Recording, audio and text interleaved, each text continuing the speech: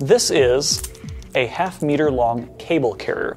Cable carrier is used to route cables through to linear components that move, something like this, so you don't bunch up the cables and you don't put stress on the cables. So it's a lot easier to show you what this does than explain it. So let's go look at a couple machines that have some cable carriers on them. So you can see our cable track that we're selling right here, and inside the machine you can see a bigger cable track on the top head of the machine there. So you can see that you've got the bottom affixed there and then the top on the moving head, and you can see all the wires that are moving through it. So these are really great for any kind of moving surface that you need to run a lot of wires through. The particular cable carrier that we have this week has an outer dimension of 14 millimeters tall by 20 millimeters wide, and the internal dimensions are 10 by 15 millimeters. Each one of these cable carriers has an overall length of about 1/2 meter, and it's divided into all these different sections, and you have these nice little end points at each one that you can use to attach. They have 3 mounting holes that you can use to attach to your machinery, and each one can actually be bent at an angle for different mounting options.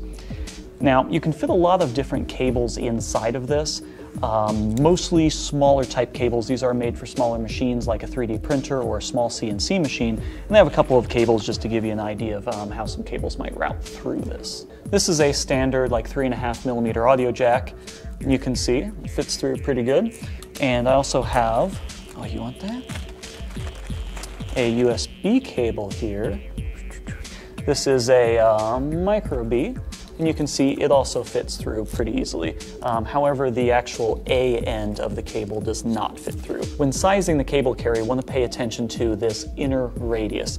The inner radius is the minimum amount that this can bend. Obviously you could, do something like that or do something like that, but this is the minimum distance that it can bend. On this particular cable carrier, this distance is 40 millimeters, or radius, half of that distance of 20 millimeters. For the outside dimension, it is actually 68 millimeters. So that means from the bottom of this to the top of this, that's going to be 68 millimeters is the minimum you can compress this. The other nice thing about this cable carrier is if you need longer distances, you can just snap these apart just like you would a chain and either add more or take them out. And I'm just using a really small screwdriver just to kind of pry in between these, and boom, there you go, snaps out. And so you can adjust this to whatever size you need, and then they just snap back in place like that.